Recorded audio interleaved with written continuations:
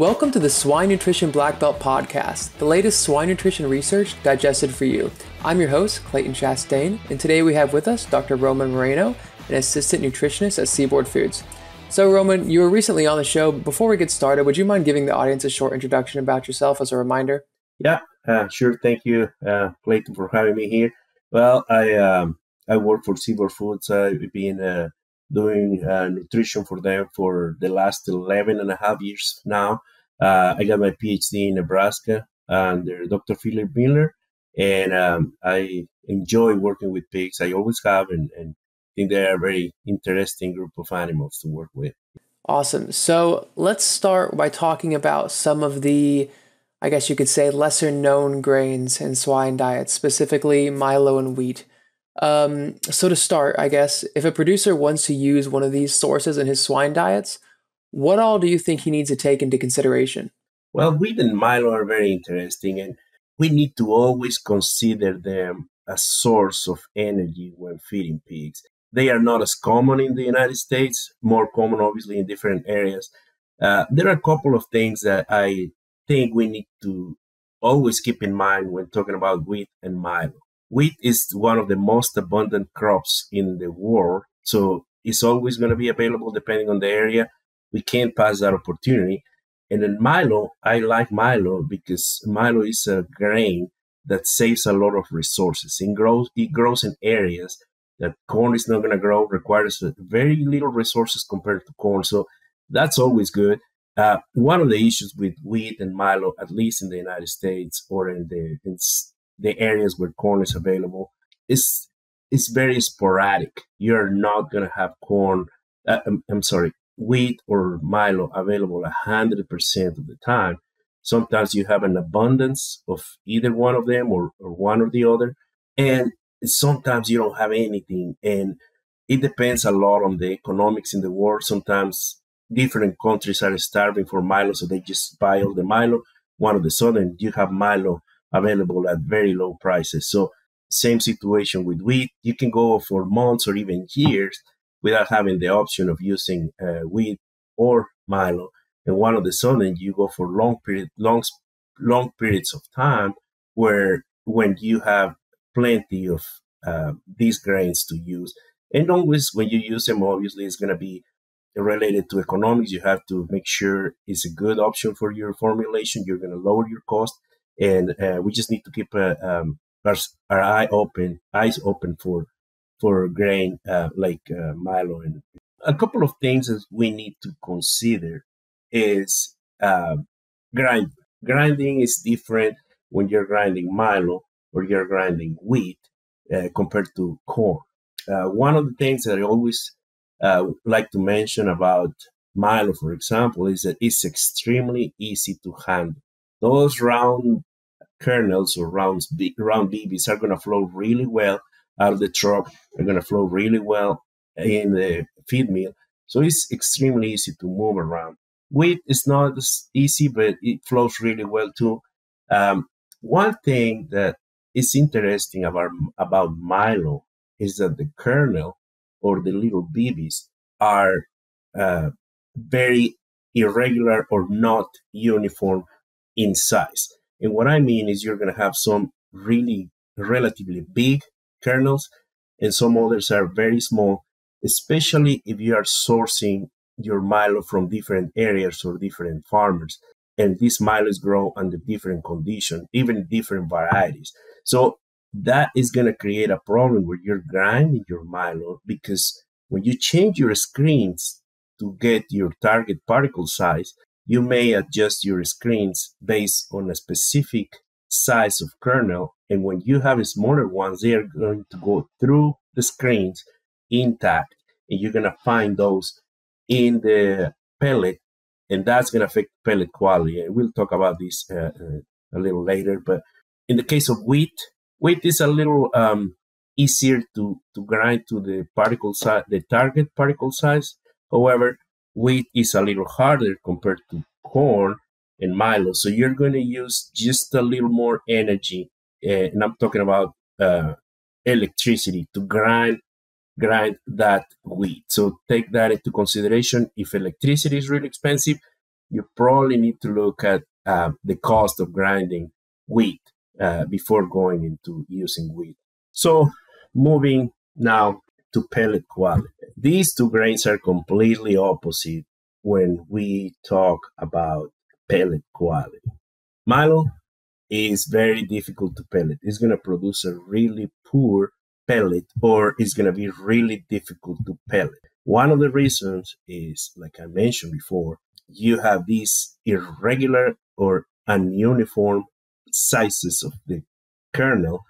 And when you have one of those intact kernels that goes through the grinder and makes it to the pellet mill and is embedded in the pellet, it's going to create this, it's going to make this pellet really fragile. It's going to break really easy.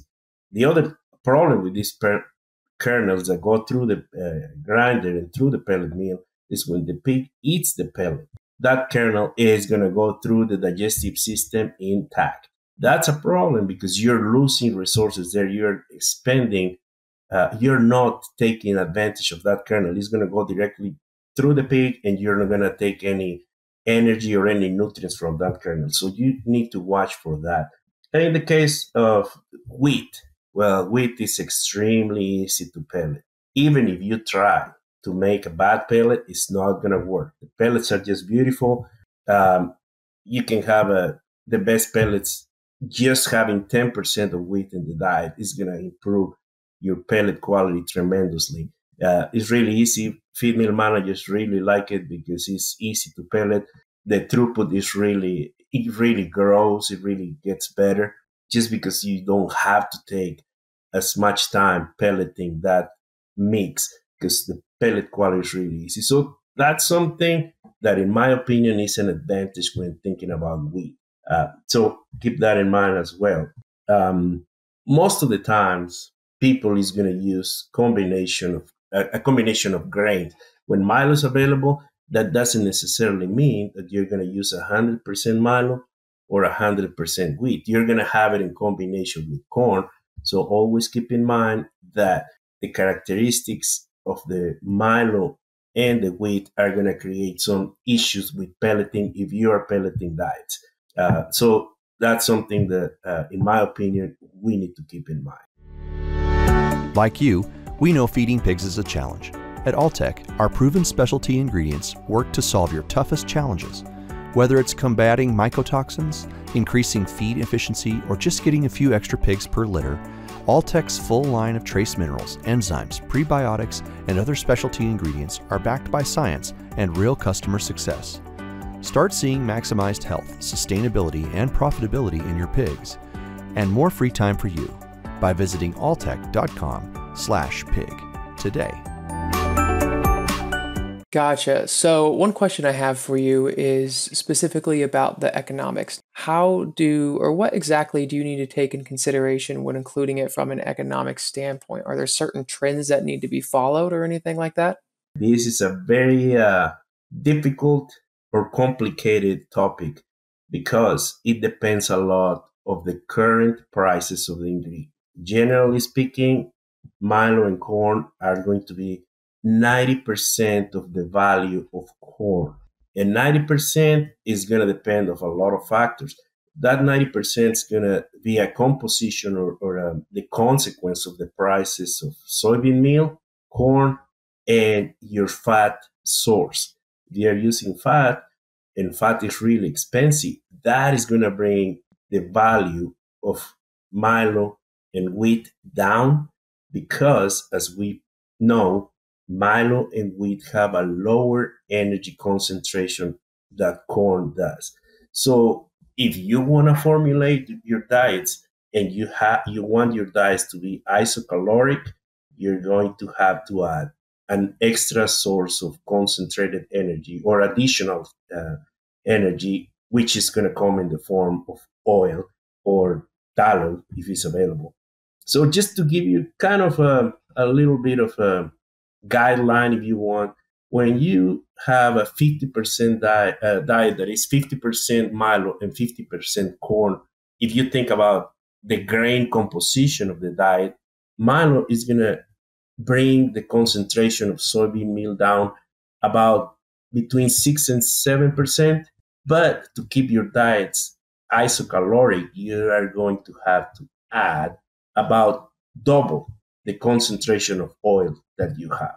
What I mean with this is if your current diet it has a 1% concentration of oil and is 100% corn, when you turn that diet into 50% corn and 50% milo, you're going to have to use 2% of oil to maintain the calorie concentration or the energy concentration of that diet.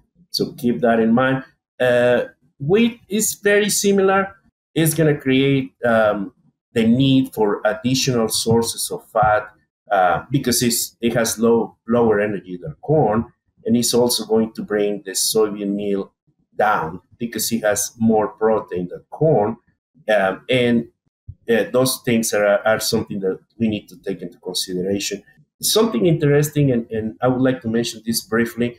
When you use milo or corn, you're going to bring your concentration of soybean meal down, but the usage of synthetic amino acids is going to stay relatively unchanged. Those are not going to go up and down. If you are using, I'm just going to say something, 9 pounds of dry lysine in your formula, once you add the milo or the wheat in different proportions, your concentration of lysine, the dry lysine, is going to stay relatively constant. So that's something that it makes it a lot easier. Why I make emphasis on the changes in the ingredient proportion when we talk about milo and wheat in combination of corn? Because when you have a feed meal and you one of the sudden have milo available and you bring milo to the feed meal and then suddenly you're using 50% milo and 50% corn, you need to take into consideration that the usage of of tallow or oil is going to go up, and that may create an issue on the feed meal because they are going to have to bring an increased amount of tallow, and they may or may not have the capacity to process all that tallow or that oil. So that's interesting because if one of the sudden you're using, I don't know, let's say 30 tons of corn oil, and then you start using milo, and those 30 tons become 50, you may not have the capacity to use to bring all that to the feed mill on a regular basis, and that creates a problem. You may have to lower the energy of your diet, or to find the need to use less grain in the form of milo or wheat. And finally, I would like to talk about additives. And most additives are going to work fine either with milo, wheat, or corn. However, for reasons that I'm not going to discuss today because we may run out of time, and it's a very interesting topic, silanases or the non-starch polysaccharidases are going to work better when you include them in diets that have wheat or milo. So keep that in mind. If you're using silanases, it's a very good opportunity to improve your digestibility and even lower mortality a little bit when you use grain like milo or wheat. With this, my last recommendation is always watch your amino acid ratios, especially the branch chain amino acids. Those proportions have to be maintained, and especially watch the leucine. If you go over 150%, you have to make adjustments in the other branch chains amino acids. So that's my last recommendation. Obviously, these are general ideas. I just wanted to give you kind of a broad picture of what is to use wheat and milo. And my advice would be not to be afraid of using them. They are a very good ingredient. We just need to make sure we use them properly, and it will help your operation to save money and in another different aspects. So with this, I don't know if you guys have any questions or anything I'm missing and you would like to discuss. Yeah, I do have one question for you. But with mycotoxins with milo or wheat, do you see anything different, or does it typically just kind of follow the same general trend as the corn will around here? Very, very good question. Interesting for sure. Mycotoxins, obviously, we are always concerned about them. And in my experience, the mycotoxins that we're going to find, at least in the corn belt area, where there's a lot of corn, they are going to follow. Milo and wheat are going to follow corn. So if you have mycotoxins in corn, most likely you're going to have mycotoxins in milo and in wheat. Gotcha. Well, I believe it's all the time we have, so thank you again for coming on the show and sharing all this experience with us. And to everyone else, thank you for listening to the Swine Nutrition Black Belt podcast. Please visit us at swinenutritionblackbelt.com, and don't forget to subscribe to our podcast channel so you won't miss out on the next episode. See you next week. Hey everyone, we're always searching for the latest and greatest research to share each week. If you have a swine nutrition related research trial and would like to come on the show and share it with us, feel free to email the details about your research to hello@wisenetics.com.